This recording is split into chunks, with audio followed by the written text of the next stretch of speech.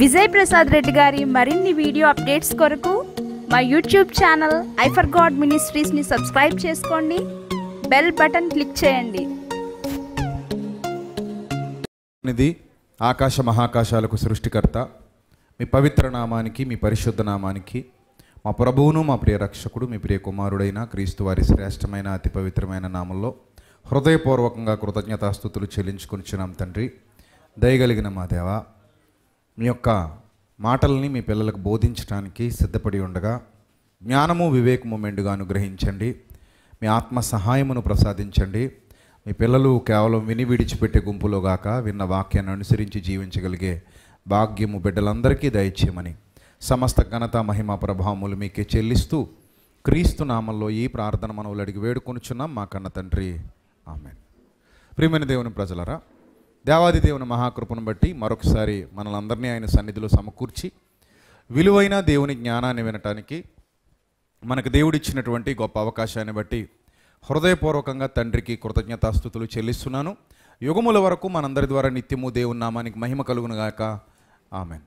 ప్రియులరా, దేవుడు ఈ తరంలో మనల్ని పుట్టించి ఈ విధంగా లోకమంతా నశించిపోతున్నటువంటి తరుణంలో, లోకమంతా నాశనానికి పరుగులు తీస్తున్నటువంటి తరుణంలో ఈ విధంగా మనల్ని సంఘములోనికి చేర్చి, అనగా రక్షణ ఓడలోనికి ప్రవేశపెట్టి ఈ విధంగా మనకింత గొప్ప భాగ్యాన్ని దయచేసి నిత్యము ఆయన వాక్యం వింటూ ఆయన వాక్యంలో ఎదిగి బలాన్ని పొందుకునే అవకాశాన్ని ఇచ్చారు అంటే అది దేవుని యొక్క మహాకృప, ఐశ్వర్యం అని చెప్పాలి. అలాగే ఈరోజు సేవకులుగా, విశ్వాసులుగా, పరిచర్య చేయువారిగా, పాటలు పాడువారిగా, సహకారులుగా రకరకాల పనుల్లో మనందరం దేవుని పనిలో కొనసాగలుగుతున్నామంటే అది దేవుడు మనకిచ్చినటువంటి నమ్మకంతో ఇచ్చినటువంటి గొప్ప బాధ్యత. బాధ్యతలు అనేవి లేదా తలాంతులు అనేవి మనంగా తీసుకుంటే వచ్చేవి కావు. ఖచ్చితంగా దేవునికంటూ ఒక ప్రణాళిక ఉంటుంది.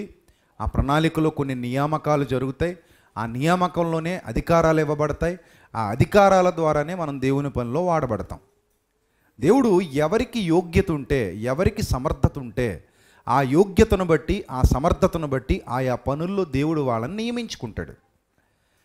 ఆ నియమించబడినటువంటి పనిలో మనం నమ్మకస్తులుగా సేవ చేయాల్సిన వారమై ఉంటాం. నీకు ఏ పని అప్పగింపబడిందో, ఏ పనిలో దేవుడు నిన్ను వాడుకుంటున్నాడో ఆ పనిలో నమ్మకస్తులుగా మనం సేవ చేయవలసిన వారమై ఉంటాం. ఆ సందర్భాలు ఒకసారి మనం దైవ గ్రంథంలో నుండి పరిశీలన చేస్తే, సంఘం ప్రారంభించినప్పుడు, మొట్టమొదట సంఘం ప్రారంభించబడినప్పుడు సంఘాన్ని నడిపించడానికి నాయకులుగా అపోస్తలులు ఉన్నటువంటి కాలంలో దేవుడు కొన్ని బాధ్యతలను ఆయా వ్యక్తులకు అప్పగించాడు.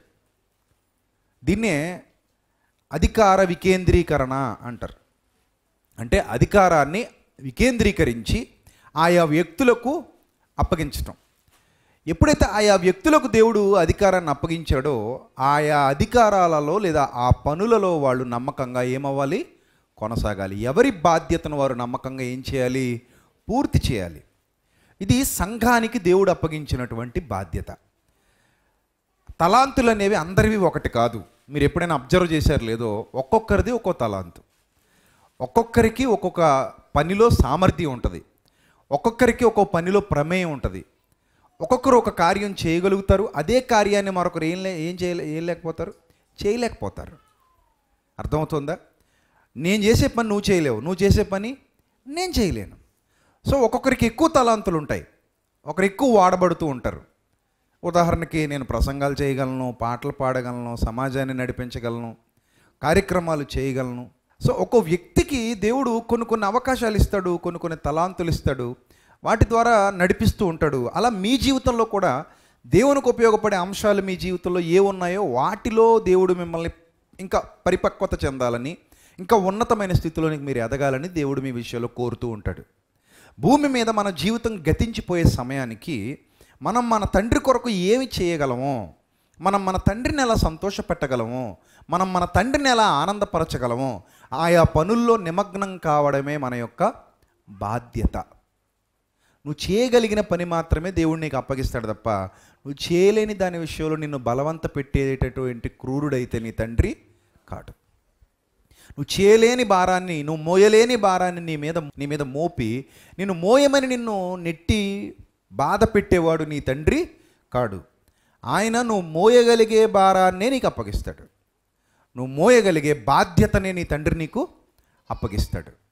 ఒకసారి బైబిల్ గ్రంథంలో నుండి ఆ సందర్భాలు చూస్తే ప్రియులరా, కొరింథీయులకు రాసిన మొదటి పత్రిక 12వ అధ్యాయము 4వ వచనం నుంచి జాగ్రత్తగా చదువుదాం.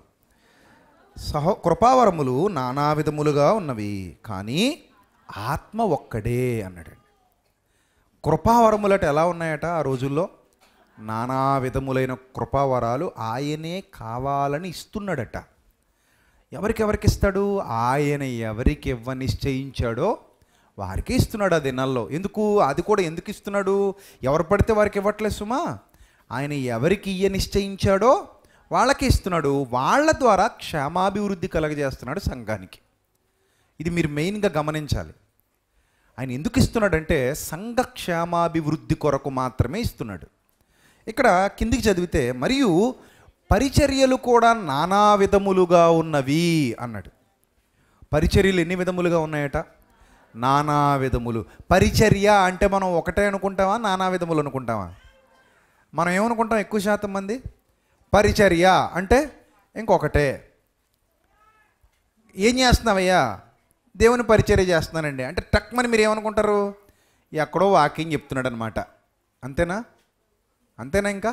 ఇంకా మీ దృష్టిలోకి అదేనా వస్తుంది? ఇంకేమైనా వస్తాయా? ఏం చేస్తున్నావయ్యా? దేవుని పరిచర్యలో ఉన్నానండి అని అనగానే మీరు ఏం ఫిక్స్ అయిపోతారు? ఎక్కడో వాక్యం చెప్తున్నాడు కాబట్టి ఏం చేస్తున్నాడట? పరిచర్య చేస్తున్నాడట అని అనుకుంటారు. కానీ పరిచారకుడు అనగానే, పరిచర్య అనగానే కేవలం వాక్యం ప్రకటించడం మాత్రమే కాదు ప్రియులారా. పరిచర్యలు ఎలా ఉన్నాయట? నానా విధములుగా ఉన్నవి. అంటే చాలా రకాలు ఉన్నాయట పరిచర్యల్లో. ఆ రకాలేంటో చూద్దాం. ప్రభు ఒక్కడే. నానా విధములైన కార్యములు కలవు కానీ అందరిలో అన్నిటినీ జరిగించు దేవుడు ఒక్కడే. నానా విధాలైన కార్యాలు దేవుడు జరిగిస్తున్నాడట అందరిలో అన్నిటినీ. అలాగే కృపావరములు పరిశుద్ధాత్ముడు ఇస్తున్నాడట దినాలలో. అలాగే ప్రభు ఒక్కడే. పరిచర్యలు నానా విధములుగా ఉన్నవి, నానా విధములైన పరిచర్యలు గలవు కానీ ప్రభు ఒక్కడే అని చెబుతూ కిందకి చూడండి 7వ వచనం. అయినను అందరి ప్రయోజనము కొరకు. ఎవరి కొరకట ఇప్పుడు చెప్పండి? అందరి ప్రయోజనం అంటే అర్థం ఏంటి? సంఘ ప్రయోజనము. అందరి ప్రయోజనం అంటే అర్థం ఏంటి? సంఘ ప్రయోజనం. సంఘ ప్రయోజనం కొరకు ప్రతి వానికి ఆత్మ ప్రత్యక్షత అనుగ్రహింపబడుచున్నది. జాగ్రత్తగా ప్రతివారు జాగ్రత్తగా అబ్జర్వ్ చేయాలి. ప్రతి వానికి ఏ ప్రత్యక్షత ఇవ్వబడిందట ఆ దినాలలో? ఆత్మ ప్రత్యక్షత అనుగ్రహింపబడిందట. చూడండి, ఎలాగనగా ఒకనికి ఆత్మ మూలముగా బుద్ధివాక్యము. బాగా వినాలి మీరు. బైబిల్ చదివేటప్పుడు కాలానుగుణమైన పరిశీలన కావాలి. ఈరోజు బుద్ధివాక్యం కావాలి అనుకోండి, ప్రత్యక్షత ద్వారా నేర్చుకుంటావా? ప్రత్యక్షపరచబడిన గ్రంథంలో చదివి నేర్చుకుంటావా? చెప్పండి. ఏదైనా దైవ ప్రత్యక్షతనికి దర్శనం వచ్చి దర్శనంలో చూసి నేర్చుకుని చెప్తావా? లేకపోతే ఆల్రెడీ మన ముందున్న గ్రంథాన్ని చదివి బోధించి చెప్తావా? గ్రంథాన్ని చదువుతాం. కానీ ఆ రోజుల్లో వాళ్ళ గ్రంథం లేదు. ఉందా? లేదు. ఇంకా వాళ్ళకి పరిపూర్ణమైన గ్రంథం వాళ్ళ చేతుల్లోనికి రాలేదు. విశ్వాసులందరూ మనలాగా ఒక బైబిలు చేత్తో పట్టుకుని తిరుగుతలేదు వాళ్ళు. ఎందుకంటే వాళ్ళ దగ్గర బైబిల్ ఇంకా అప్పటికి పరిపూర్ణంగా ఒక గ్రంథస్థం చేయబడిన 66 పుస్తకాలు వాళ్ళ చేతుల్లో లేవు పాపం. మరి అప్పుడు వాళ్ళకి ఏం కావాలి? ఆత్మ ప్రత్యక్షతే కావాలి. ఆత్మ ప్రత్యక్షత. అర్థమవుతుందా? ఇదివరకు మనం కాలువ దాటడానికి ఏముండేవి? బ్రిడ్జ్ లేనప్పుడు దోణి మీద మళ్ళీ ఒక మనిషి ఉండేవాడు. ఇటు నుంచి అటు దాటించేవాడు, మళ్ళీ అటు వచ్చేవాళ్ళని ఇటు దాటించేవాడు. ప్రతి కాలువలోనూ ఉండేవారు వాళ్ళు. వాళ్ళకి ఈ రైతులు సంవత్సరానికి ఇంత అని చెప్పి ధాన్యం పోసేవారు. ఎందుకు సంవత్సరానికి ఇంత ధాన్యం పోసేవారు? వీళ్ళని ఏం చేస్తున్నాడు? అటు దాటిస్తున్నాడు, ఇటు దాటిస్తున్నాడు. గడ్డి మోపులు దాని మీద తెచ్చుకోవాలి, గేదెల్ని దాని మీద దాటించుకోవాలి, ధాన్యం బస్తాలు దాని మీద దాటించుకోవాలి, సో ఇలా రైతులందరికీ ఉపయోగపడే విధంగా కాలువ దాటి పొలానికి వెళ్ళడానికి, మళ్ళీ పొలం నుంచి ఊళ్ళోకి రావడానికి కాలువలు దాటించేవారు కనుక దోణి అనేవారు దాన్ని. దోణులు ఉండేవి. ఆ దోణి నడిపించుకునే ఆయనకి కర్రతో నెట్టుకుంటూ గెంటుకుంటూ మనల్ని దాటించేవాడు. చిన్నప్పుడు మా ఊళ్ళో 2 బ్రిడ్జెస్ మీకు కనబడతాయి. కొత్త బ్రిడ్జ్ ఒకటి ఉంటుంది, పాత బ్రిడ్జ్ ఒకటి ఉంటుంది. ఆ కొత్త బ్రిడ్జ్ దగ్గర దోణి ఉండేది అనమాట, ఆ మర్రి చెట్టు కింద, రావి చెట్టు కింద. సో అక్కడ నుంచి బయటకు వెళ్ళడం, రావడం. దాని మీద ఒకడు ఉండేవాడు, అటు దాటించేవాడు, మళ్ళీ ఇటు తీసుకొచ్చేవాడు. సో నాకు తెలుసు దోణె, మరి మీకు ఎంతమంది తెలుసో నాకు తెలియదు. కానీ తర్వాత ఆ దోణె అయిపోయింది. తర్వాత ఏమొచ్చేసింది, బ్రిడ్జి కట్టి పడేశారు. ఎప్పుడైతే బ్రిడ్జి కట్టేశారో ఇక దోణి వేసుకుని మనిషి నిలబడ్డాడు అనుకోండి, ఎవరైనా ఎక్కుతారా? చెప్పండి, ఎక్కుతారా? ఇంకెక్కరు. ఎందుకంటే ఆ పని ఇంకక్కడితో అయిపోయింది. ఇంక మనకి ఎక్కడ సాధారణంగా దోణులు అనేవి మన ఏరియాల్లో కనబడట్లేదు. ఎందుకంటే సాధారణంగా అన్ని కాలువల మీద ఏమొచ్చేసాయి, బ్రిడ్జిలు వచ్చేసాయి. బ్రిడ్జిలు వచ్చేసిన తర్వాత దోణులతో పని లేదు. ఇప్పుడు ఆత్మ ప్రత్యక్షతతోనే బుద్ధివాక్యం అట. ఎలాగనగా ఒకనికి పరిశుద్ధాత్మ మూలముగా బుద్ధివాక్యం అంటే ఎలా వాక్యం ప్రకటించాలో పరిశుద్ధాత్ముడే వరం ఇచ్చి మరీ ప్రకటింపజేస్తున్నాడు. మరి ఇప్పుడు పరిశుద్ధాత్మ వరం అవసరం లేదండి అంటే వరం అవసరం లేదు. ఎందుకంటే చదవడానికి మన చేతుల్లో ఆల్రెడీ బైబిల్ ఉంది. కానీ ప్రకటించడానికి మాత్రం ఆయన సహాయం కావాలి. దీన్నే ఆత్మ సహాయము అంటారు. మీరు అబ్జర్వ్ చేశారో లేదో, ప్రతి ప్రార్థనలో నేను అర్థిస్తాను ఆయన్ని. ఏమని? తండ్రి, మీ ఆత్మ సహాయమును మీ పిల్లలకు బోధించడానికి మీ దీనదాసుడిగా నాకు అనుగ్రహించండి అని ప్రాధేయపడాలి. ఎందుకంటే ఆత్మ సహాయం లేకుండా మనలో నుండి జీవజల నదులు ప్రవహించవు. మనలో నుండి జీవజల నదులు ప్రవహిస్తున్నాయి అంటే ఖచ్చితంగా మనలో ఆత్మ సహాయం ఉండి తీరాలి. మాటలు కాదు కదా, రోజుకి ఒక ఆదివారం 3 ప్రసంగాలు చేయాలి. చెప్పింది చెప్పకుండా చెప్పాలి. ఎందుకంటే లైవ్ల్లో అందరూ చూస్తూ ఉంటారు. మళ్ళీ మర్నాడు నుంచి సభలు జరుగుతూ ఉంటాయి. వారం రోజులు సభల్లో మాట్లాడాలి. చెప్పింది చెప్పకుండా చెప్పాలి. సో ఎన్నో విషయాలు, లోతైన విషయాలు నేర్పిస్తూ ఉండాలి, సంఘాన్ని బలపరుస్తూ ఉండాలి. సో దానికి మనకి జ్ఞానం కావాలి. ఒక పక్క మతోన్మాదులతో పోరాడాలి. సో వాళ్ళకు కూడా సరియైన సమాధానం, మంచి ప్రత్యుత్తరం ఇవ్వాలి. అజ్ఞానముగా మాట్లాడు మూర్ఖుల నోరు మూయుట దేవుని చిత్తం కనుక మాట్లాడాలి. సో ఇలా మనం అన్ని విషయాల్లో మాట్లాడుతున్నాం అంటే దానికి ఎవరి సహాయం కావాలి? ఖచ్చితంగా పరిశుద్ధాత్మని సహాయం కావాలి. మీకు మామూలుగా ప్రసంగాలు అనుకోండి, ప్రిపేర్ అయిపోయి చక్కగా ఏం చెప్పాలనేది ముందే ఊహించుకొని చక్కగా చెప్పొచ్చు, నో ప్రాబ్లం. డిబేట్లో కూర్చున్నాం అనుకోండి, అప్పుడు ప్రిపేర్ అవ్వడానికి కుదురుతుందా? ఒక 5 నిమిషాలు ప్రిపేర్ అయ్యి వస్తా అన్నాం అనుకోండి, అది డిబేట్ అవుతుందా? అవదు. అక్కడ మరి ఎలా ఉండాలి? స్పాంటేనియస్గా మాట్లాడాలి. టక్ టక్ టక్ టక్ వచ్చేస్తుండాలి మాటల ప్రవాహంలాగా. మరి అలా రావాలంటే ఖచ్చితంగా దేవుని తోడు కావాలి, ఖచ్చితంగా దేవుని సహాయం కావాలి. దేవుని సహాయం, దేవుని తోడు లేకుండా మనం యుద్ధంలో గెలవలేం. ఆ రోజు యుద్ధం వేరు, ఈరోజు యుద్ధం వేరు. ఆ రోజు నిజమైన కత్తితో చేశారు, ఈరోజు వాక్యం అనే కత్తితో చేస్తున్నాం. కాబట్టి యుద్ధంలో గెలవాలంటే ఖచ్చితంగా ఎవరి సహాయం కావాలి? దేవుని సహాయం కావాలి. అలాగే నీకు ఒక పని అప్పగించి ఆ పనిలో నిన్ను నడిపించి ఒక బాధ్యతాయుతమైన నాయకత్వాన్ని నీకు అప్పగించి ఆ నాయకత్వంలో విజయకేతనాన్ని ఎగరవేయాలి అంటే ఖచ్చితంగా నీకు దేవుని సహాయం కావాలి. అంత మాత్రమే కాదు, ఆయన పరిచర్యలో నీకు కూడా పాలిభాగం అనుగ్రహించి, నువ్వు స్త్రీ అయినా పురుషుడైనా సరే పరిచర్యలు నానా విధాలుగా ఉన్నాయి, నానా విధములైన పరిచర్యలు. ఈ పరిచర్యల్లో నీకు పాలిభాగం కల్పించి నేను ఒక ఉన్నతమైన స్థితికి తీసుకురావాలంటే మొదట నీ సహకారం కావాలి. అంటే మొదట నువ్వు దేవునికి నిన్ను నువ్వు అప్పగించుకోవాలి. ప్రభువా నన్ను ఉపయోగించుకో అనే ప్రార్థన నీ జీవితంలో ఉండాలి. ప్రభువా నన్ను వాడుకో, నీ పనిలో నన్ను వాడుకో అనే ప్రార్థన నీ జీవితంలో ఉండాలి. అలాంటి సమర్పణ జీవితం కూడా నువ్వు కలిగి ఉండాలి. ఏ పనిలో నువ్వు వాడబడగలవో ఆ పనిలో పరిపూర్ణంగా వాడబడగలిగే తగ్గింపు సామర్థ్యం నీలో కనబడాలి. లేకపోతే మనం దేవునిలో ఉండి అలాంటి ప్రయోజనం ఉండకుండా కోల్పోతాం. సో ఇప్పుడు మీరు జాగ్రత్తగా ఆలోచించండి. ఇక్కడ ఏమంటాడంటే, ఒకనికి ఆత్మ మూలముగా బుద్ధివాక్యము, మరి ఒకనికి ఆ ఆత్మను అనుసరించిన జ్ఞానవాక్యము, మరి ఒకనికి ఆ ఆత్మ వలనే విశ్వాసం. విచిత్రం చూడండి, విశ్వాసం కూడా ఎవరి వల్ల వచ్చేదట? మరి ఇప్పుడు వినుట వల్ల. మరి అప్పుడు ఏం వినక్కర్లా, ఆత్మే నీకేం కలిగించేది? విశ్వాసాన్ని కలిగించేదట. చూసారా? మరి ఇప్పుడు చాలామంది ఏమంటారంటే కృపావరాలు ఇంకా ఉన్నాయి. సరే ఉన్నాయి, మరి విశ్వాసం ఎలా? ఆత్మ వల్లే వస్తుందా? అయితే నువ్వు వినక్కర్లా. చిన్న పాయింట్. ఇంకా దోనుంది అన్నాడు అనుకో, బ్రిడ్జ్ ఎందుకు? అంతేనా? ఇంకా పంట ఉంది. ఇప్పుడు ఇక్కడ కోటిపల్లి నుంచి వెళ్ళడానికి అనుకుంటా పంట ఉంది. కోటిపల్లి నుంచేనండి, కోటిపల్లి రేవు నుంచి ఎటు వెళ్తాం? అక్కడికి దాటితే ఎక్కడ పోతాం? ముక్తేశ్వరం. కోటిపల్లి దాటితే, పంట దాటితే ముక్తేశ్వరం. నాకు తెలిసి కార్లు కూడా తీసుకెళ్తారట. మరి నేను ఎప్పుడు వెళ్ళలేదు. కారు కూడా ఇంచుమించు పంట మీద దాటించేస్తారట. బ్రిడ్జి కట్టేశారు అనుకోండి, ఎవడైనా పంట ఎక్కుతాడా? మీరే చెప్పండి. బ్రిడ్జి కట్టలేదు కాబట్టి పంట ఎక్కుతున్నారు. బ్రిడ్జి కట్టేస్తే ఎవడెక్కడో. కార్లు కూడా దేని మీద పోతాయి? బ్రిడ్జి మీద పోతాయి. ఇప్పుడు దీని మీద నుంచి అవతలకి దాటించాలంటే కారుకి తక్కువేం తీసుకోడు, ఎక్కువే తీసుకుంటాడు. బోల్డ్ డబ్బులు ఇచ్చి దాటించుకోవాలి. బైక్కి ఎంత అని ఉంటుంది, సైకిల్కి ఎంత అని ఉంటుంది, మనిషికి ఎంత అని ఉంటుంది, రేటు తీసుకుంటారు. మరి వాళ్ళు బతకాలి కదా. ఆ చేంజ్ ఏం జరిగింది అనేది చాలామంది అర్థం చేసుకోరు. బైబిల్ చదివేటప్పుడు మూర్ఖంగా వాదిస్తారు.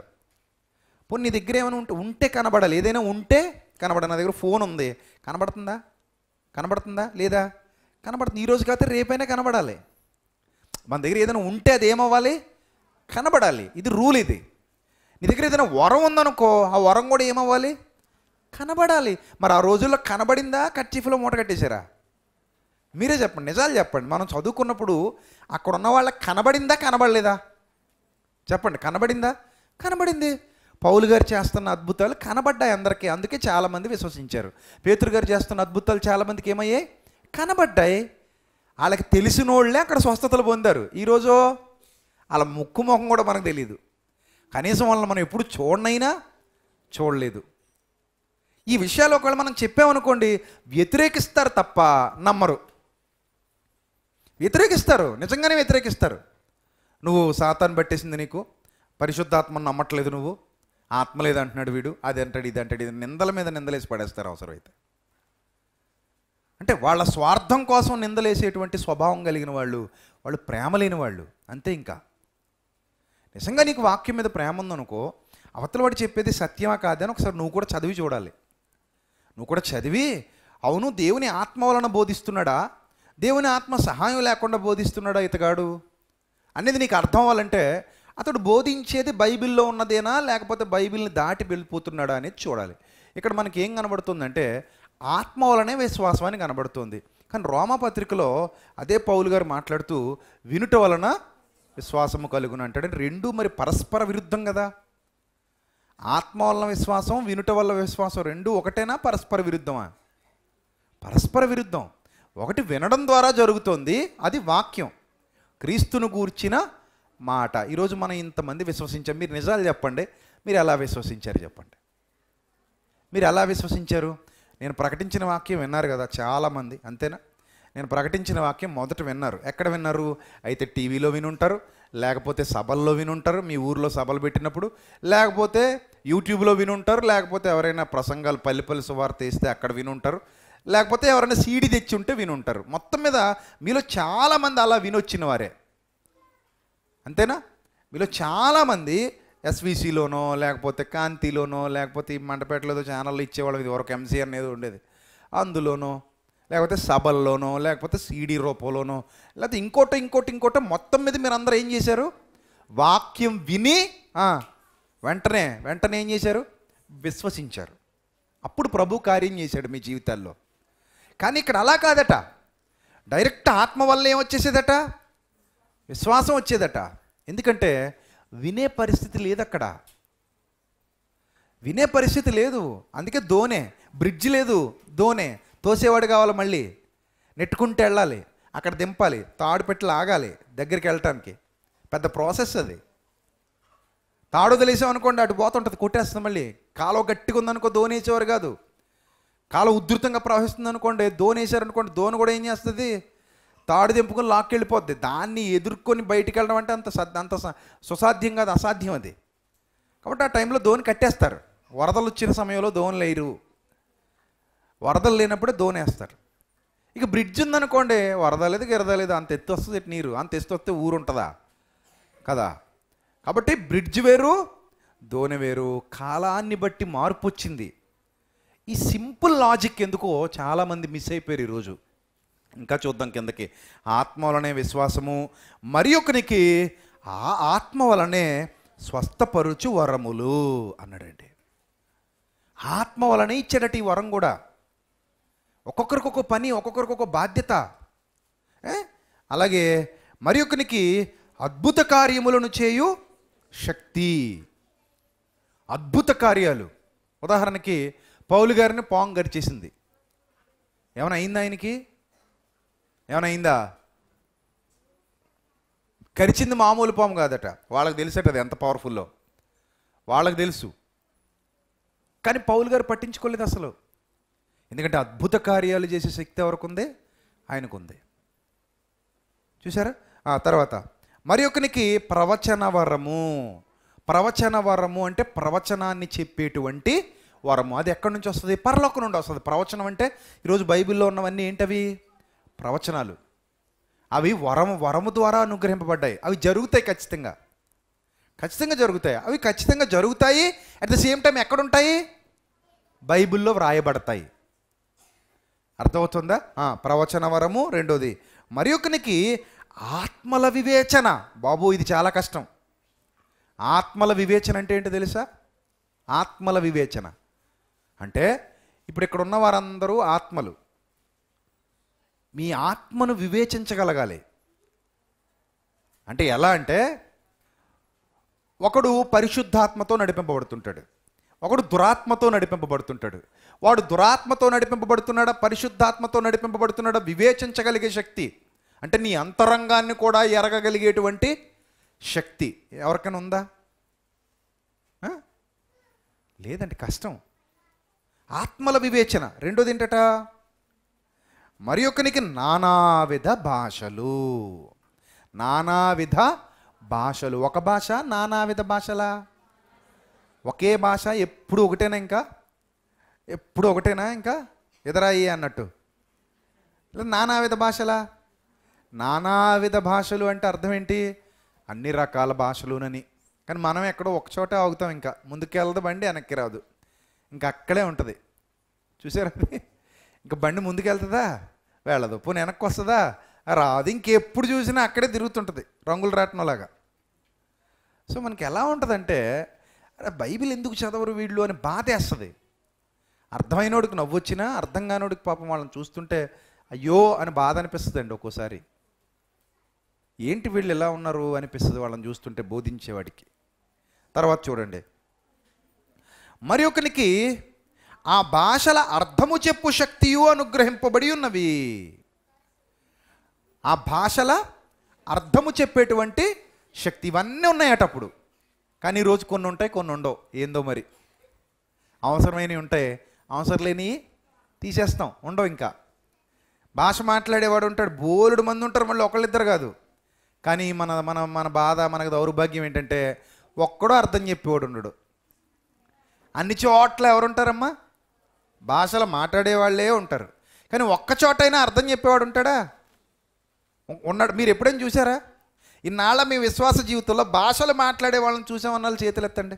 నాతో కలిపి నేను ఇంకా 2 చేతులు ఎత్తాలి. నేను చాలామందిని చూసా. ఏమన్నా అందరూ చూసాం కదా. ఇప్పుడు రెండో క్వశ్చన్, అర్థం చెప్పేవాళ్ళని చూశాను అన్నవాళ్ళు చేతులు ఎత్తండి. ఇప్పుడు నా చెయ్యి కూడా లేవదు. సో నా చెయ్యి లేవదో, ఇంకెవరన్నా లేపితే చూపించండి, మేము వీడియో ముందుకు వచ్చి చూపించండి. కానీ మాట్లాడేవాళ్ళు మాత్రం ఎక్కడ పడితే అక్కడ ఉంటారు. మన మండపేటలోనే 100,000 ఉంటారు. ఏం చేసేవాళ్ళు? మాట్లాడేవాళ్ళు. ఇప్పుడు వాళ్ళ దగ్గరికి వెళ్ళి, అమ్మా మాట్లాడేవాళ్ళు పుట్టగొడుగుల్లో ఎంతమంది ఉన్నారు, అర్థం చెప్పేవాడు ఒక్కడూ లేడేంటమ్మా? అదే ఆత్మశక్తి కదా. మరి అదే ఆత్మశక్తి కదా, అందరికీ పంచిచ్చాడని ఇక్కడ ఉంది కదా, మరి ఇక్కడ మీకు ఇవే ఇచ్చి అది ఎందుకు ఇవ్వలేదమ్మా అని అడగండి. ఓ సైతానుగా నువ్వు వచ్చిన దగ్గర ఎలా అంటావా? నువ్వు సైతానుగడు, నువ్వు సాతానుగడు, నువ్వు సాతానుగడు మూలన ఎలా అంటున్నావు? నువ్వు ఆత్మను నమ్మవు, నువ్వు దొంగ. నేను ఆత్మను నమ్మకూడదు ఏంటమ్మా? ప్రతి ప్రార్థనలో నేను ఆత్మ సహాయాన్ని అడుగుతా. నేను ఆత్మను నమ్ముతా, పరిశుద్ధాత్ముడు నాలో ఉన్నాడని, సంఘములో ఉన్నాడని నేను నమ్ముతున్నా, ఆయన శక్తిమంతుడని నేను నమ్ముతున్నా, ఆయన ద్వారానే నేను శక్తి లభిస్తుందని నమ్ముతున్నా.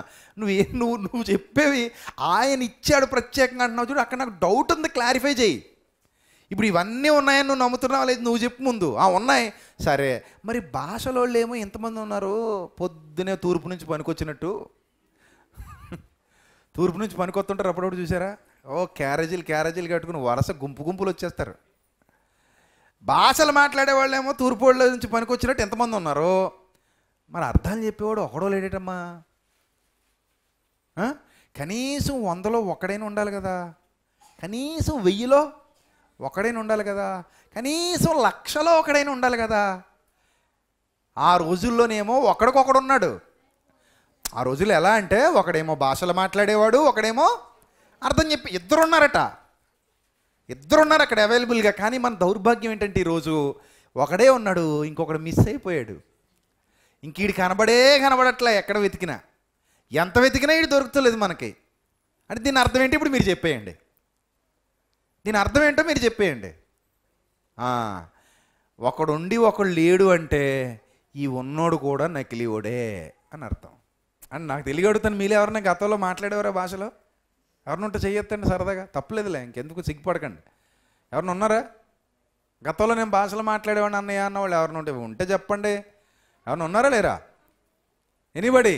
ఒకవేళ ఉంటే ఖచ్చితంగా మీకు తెలుసు కదా మీది మోసం చేస్తున్నారన్న సంగతి తెలుసు కదా. పర్లేదు, నవ్వకండి, సిగ్గుపడకండి కదా. మీకు తెలుసు ఏంటి, ఏదో నలుగురితో అలా సరదాగా బేకరం అంటే అందరూ అంటే మనం అనేద్దామని అన్నారు మీరు, అంతే తప్ప మీరు నిజంగా మీకు వరమో లేదు, మీరు మాట్లాడేది అసలు భాష కాదు. దానికి అర్థం చెప్పాలంటే ఈ భూమి మీద ఎవడో పనిచేయడు, ఇంక వేరే గ్రహాల్లోకి పోవాలి. ఈ భూమి మీద ఎవడికి దాని అర్థం కూడా తెలీదు. నన్ను అడిగితే ఒక మాట చెప్పనా, మీరు మాట్లాడే భాషకి దేవుడికి కూడా అర్థం తెలీదు, ఎందుకంటే ఆ భాష లేదు కాబట్టి. అర్థమైందా? ఆ భాషకి దేవుడికి కూడా అర్థం తెలియదు, ఎందుకంటే దానికి లిపి లేదు, దానికి ఓ భాష లేదు, అది అసలు నిజమో కాదు, అంతా తొత్ర భాష కాబట్టి దానికి ఇంక దేవుడు కూడా అర్థం చెప్పడు. అంత గొప్ప భాష మాట్లాడారనమాట మీరు కదా. ఇలా నేను ఒక అక్కని అడిగా, అక్క నువ్వు గతంలో భాషలు మాట్లాడేదానివి కదా, నేను విన్నానులే మా ఊరే, మరి అప్పుడు నీకు తెలుసు కదా, ఏం చెప్పంటే నువ్వు ఊరుకో తమ్ముడు, అప్పుడు మాకు తెలియదు కదా, అలా మోసం చేశారు మమ్మల్ని అంటుంది. సరే వాళ్ళు మోసం చేశారనుకో, నువ్వు ఎలా మాట్లాడేదాని అంటే ఏదో అలా మాట్లాడేసేదాన్ని అప్పుడు అంటుంది. మరి ఇప్పుడు మాట్లాడతామంటే అమ్మో ఇప్పుడు మాట్లాడను, తప్పు, పాపం, అప్పుడు ఏదో తెలియక అలా పాపం చేశాను, ఇప్పుడు అమ్మో మాట్లాడను అంటుంది. సో ఇలాంటి వాళ్ళు నిజంగా రియలైజ్ అయితే ఇవి నిజమైన సాక్ష్యాలు, కానీ అవి టీవీలో కూడా కనబడవు. ఎవరైనా ముందుకొచ్చి గతంలో నేను భాషలు మాట్లాడి చాలామందిని మోసం చేశాను, ప్రభు దయ వల్ల ఈరోజు అన్నయ్య గారు ప్రకటించే వాక్యం విని సత్యం తెలుసుకుని మారు మనసు పొందని ఒక్కళ్ళు చెప్తారా? చెప్పరు, సిగ్గుపడిపోతారు కదా. కానీ గతంలో చాలామంది ఇలాగే ప్రభువును మోసం చేశారు. సో ఇలా చాలామంది తమను తాము మోసం చేసుకుంటూ ఇతరులను మోసం చేస్తూ అజ్ఞానంలో కాలం గడిపారు. కానీ వాస్తవాలు చూడండి ప్రియులారా, అయినను వీటన్నిటినీ ఆ ఆత్మ ఒక్కడే తన చిత్తము చొప్పున ప్రతివానికి ప్రత్యేకముగా పంచిచ్చుచు కార్యసిద్ధి కలుగజేయుచున్నాడు అన్నాడట. ఏం కలుగజేయుచున్నాడట? కార్యసిద్ధి కలుగజేయుచున్నాడు. కార్యసిద్ధి అంటే సంఘము స్థిరపరచబడాలి, సంఘం ఏమవ్వాలి? బలపడాలి. ఇక సంఘానికి పునాది ఏమవ్వాలి? వాక్యం అయిపోవాలి. చివరికి సంఘానికి పునాది ఏమైపోవాలి? వాక్యం అయిపోవాలి. ఈ 3 నిలుచును అంటాడు, 3 నిలుస్తాయట. ఏంటట 3ను? విశ్వాసము, నిరీక్షణ, ప్రేమ. ఏమేంటమ్మా? విశ్వాసము, నిరీక్షణ, ప్రేమ. ఒక్కసారి చెక్ చేసుకోండి, ఈ 3 ఉన్నాయా సంఘంలో? లేవా? ఉన్నాయా? లేవా? లేకపోతే అసలు సంఘమే కాదు అది. ఏ సంఘంలో అయినా చివరికి నిలిచేవి ఈ 3. నెంబర్ 1 విశ్వాసం. మనందరికీ ఏముంది? లేకపోతే కొంతమందికి లేకపోవచ్చు, వాళ్ళని పక్కన పెట్టండి. మ్యాక్సిమం అందరికీ ఏముంది? విశ్వాసం. అంటే దేని వల్ల కలిగింది? ఎస్, రైట్, వినుట వల్ల విశ్వాసం కలిగింది. మనందరికీ ఏముంది? విశ్వాసం ఉంది. రెండోది ఏంటి? నిరీక్షణ. నిరీక్షణ అంటే ఏంటి? ఎదురు చూడటం. దేనికోసం ఎదురు చూస్తున్నాం మనం? ప్రభు కొరకు ఎదురు చూస్తున్నాం. నేను ఎదురు చూడట్లేదు అన్న వాళ్ళు చేయొద్దండి. ఎందుకంటే మన నిరీక్షణ అది. ఏంటా నిరీక్షణ? ప్రభు కొరకు ఎదురు చూస్తున్నాం.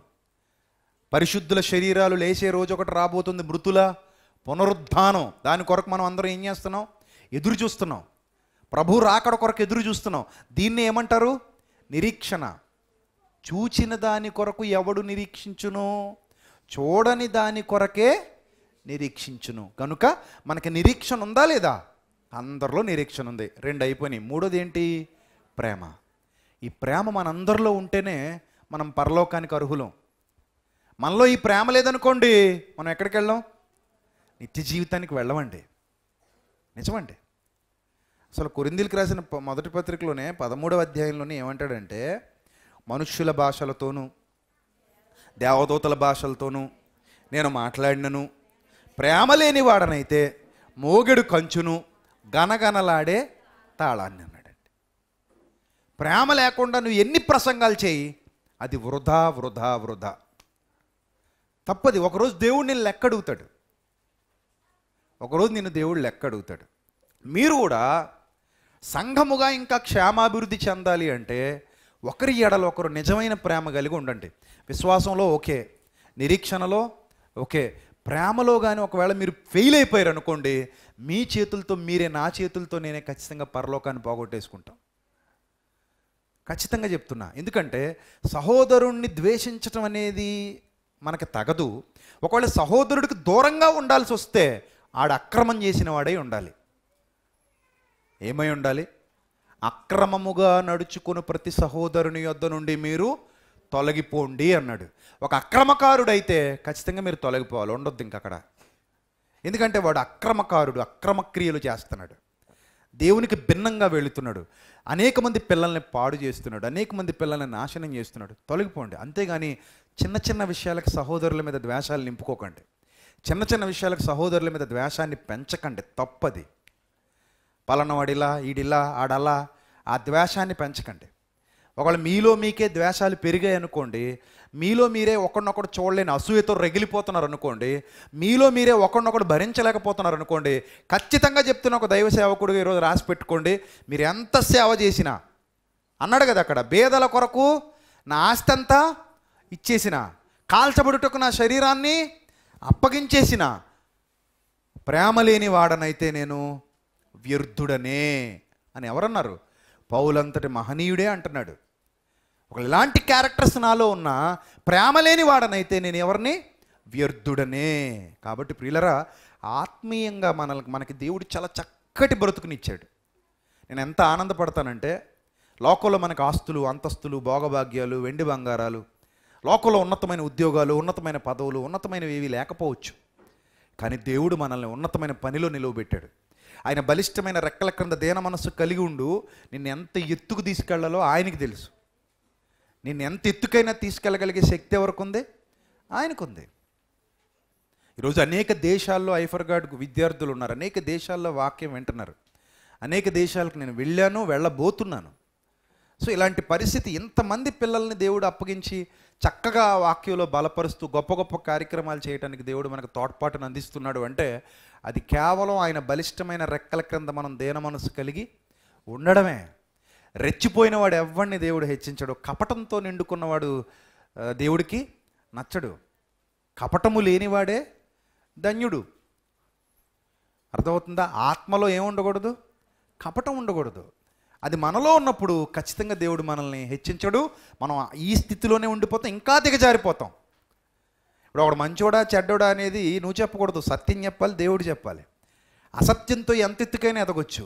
సత్యంతో మనం ఎదుగుతున్నామంటే దానికి ఎవరు కారణం? దేవుడే కారణం. ఎందుకంటే ఆయన బలిష్టమైన రెక్కల క్రింద మనం దేన మనసు కలిగి ఉన్నాం అనుకోండి, దేవుడు ఉన్నతమైన స్థితిలోనికి తీసుకుని వెళ్తాడు. ఒకవేళ మనం అలా లేవనుకోండి, దేవుడు ముందే తృణీకరించి బయటపడేస్తాడు.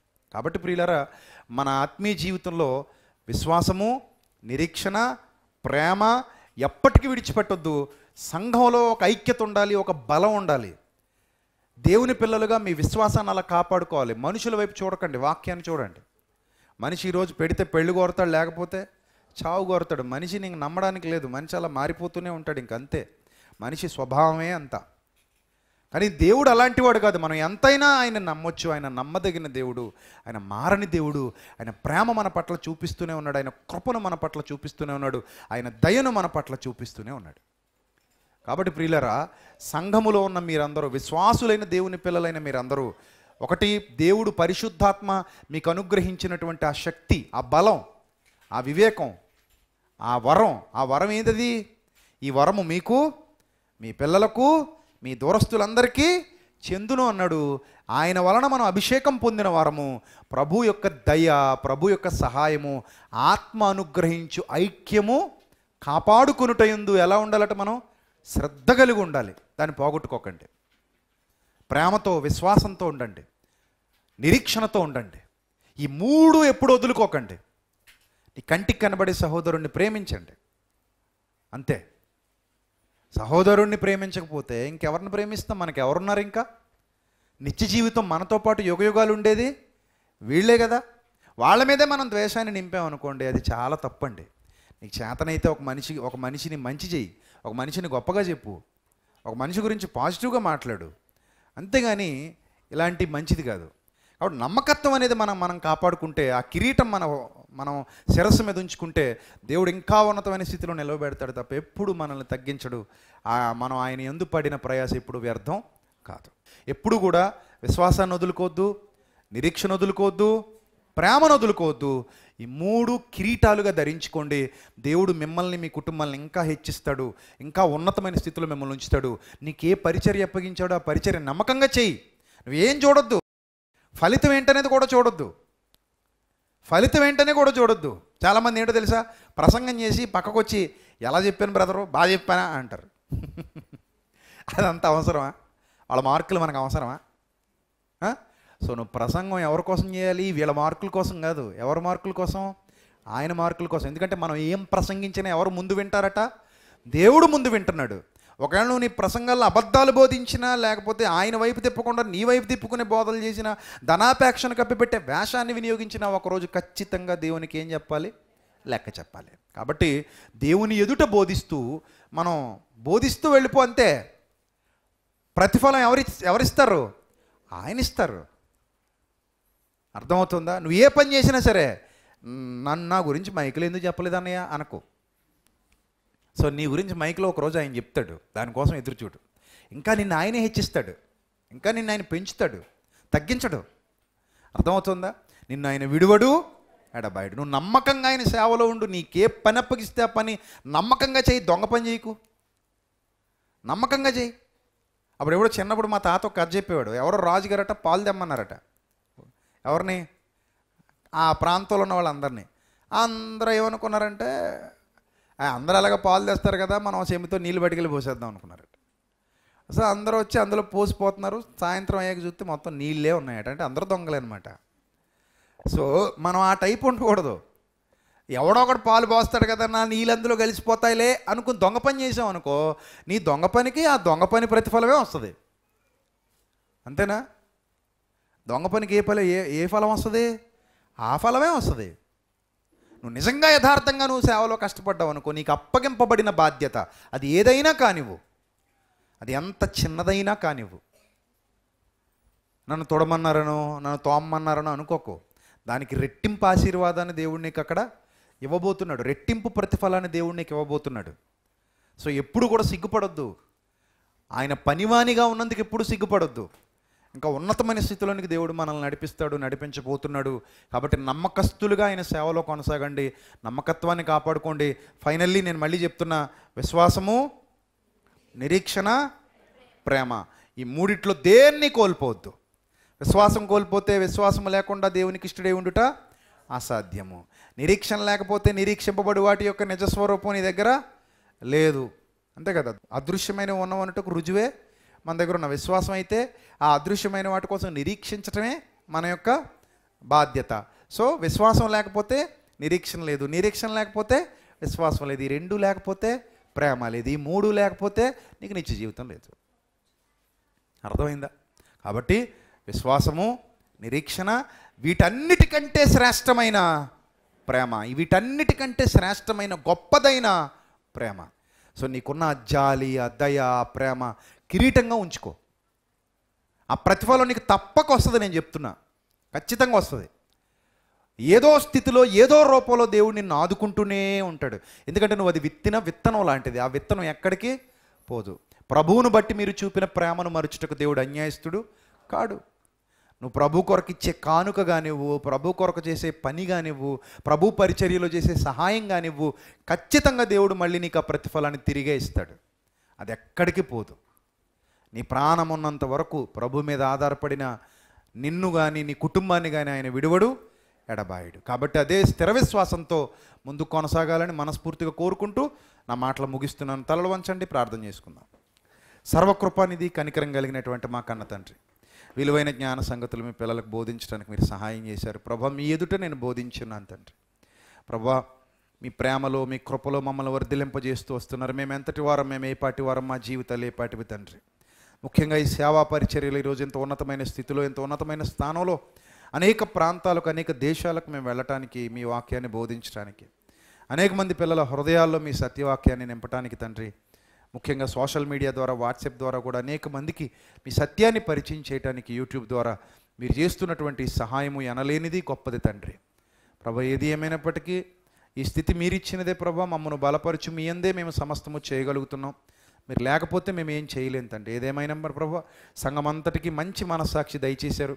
ప్రతి బిడ్డ మంచి హృదయం కలిగి ఇతరులకు సేవ చేసే మంచి హృదయాన్ని ఇచ్చారు తండ్రి పిల్లలందరికీ. ఇలాంటి సేవా దృక్పథం కలిగి, దాతృత్వం కలిగి, మీ పిల్లలు ఇతరులను ఆదుకోగలిగే మంచి బుద్ధి కలిగి ఉన్నందుకు తండ్రి మీకు కృతజ్ఞతాస్తుతులు చెల్లిస్తున్నాను తండ్రి. పిల్లలందరినీ ఇంకా దీవించండి తండ్రి, బలపరచండి, ఆశీర్వదించండి ప్రభు. వారి కష్టాన్ని జ్ఞాపకం చేసుకుంటున్నందుకు స్తోత్రం ప్రభు. వారికి కావలసిన సమస్తాన్ని సమృద్ధిగా దయచేయండి. మీ సన్నిధి కాంతిలో మీ సన్నిధానవర్తులుగా నిలువబెట్టండి. ఏ విధమైన అపాయము మీ పిల్లల కుటుంబాలకు సంభవించకుండా కాపాడండి. వారిని, వారి కుటుంబాలని మీ కృపలో భద్రపరచమని, విత్తబడిన వాక్యం 30 60 100 మా అందరిలో ఫలింపజేసి ప్రేమను, విశ్వాసాన్ని, నిరీక్షణను విడిచిపెట్టక ప్రభా, నమ్మకస్తులైన పిల్లలముగా యథార్థంగా మీ సేవలో కొనసాగడానికి సహాయం చేయమని క్రీస్తు నామములో ఈ ప్రార్థన మనవులు అడిగి వేడుకొనిచున్నాం మా కన్న తండ్రి. ఆమేన్.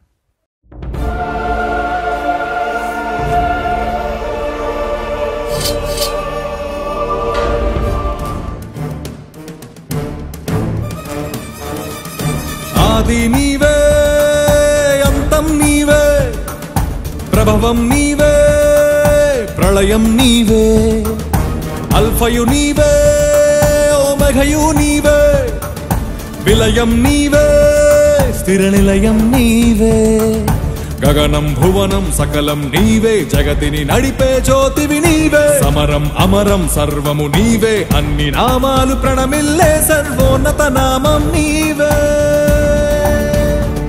సర్వోన్నత నామం నీవే.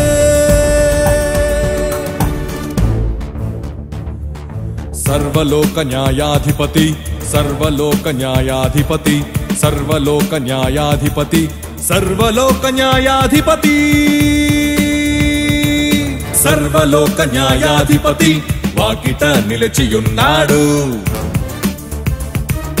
జనములందరికి ఫలమిచ్చుటకు తీర్పు తీర్చబోతున్నాడు. సర్వలోక న్యాయాధిపతి వాకిట నిలిచియున్నాడు.